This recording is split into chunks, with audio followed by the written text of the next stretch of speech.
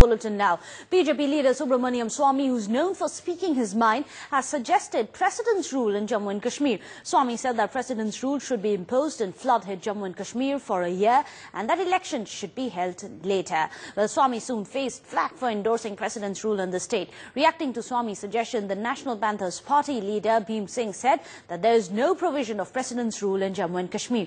He further accused the BJP of indulging in politics when the state is going through a crisis. SP leader Gaurav Bhatia condemned Swamy's statement as well, saying that it is ill-timed and the priority should be to bring about normalcy in the valley instead.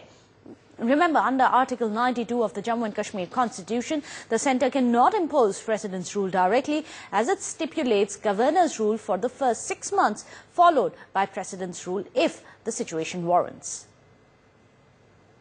मैं तो शुरू से कह रहा हूं कि कश्मीर को अभी 1 साल के लिए प्रेसिडेंट्स रूल में लगानी चाहिए और 1 साल के बाद चुनाव कराना है और मैं ये 370 धारा जब तक रहेगा ये जो पृथकवाद की मंशा है वो जारी रहेगी और इसीलिए दोनों 370 को हटाना चाहिए और 1 साल के लिए हमें प्रेसिडेंट्स रूल वहां लागू करना चाहिए। कहीं ऐसा तो नहीं कि वो 1 साल महाराष्ट्रपति शासन करवाना चाहती हूँ और खुद गवर्नर बन जाना चाहती हूँ। At this time, the priority should be to ensure that normalcy returns in the valley as soon as possible.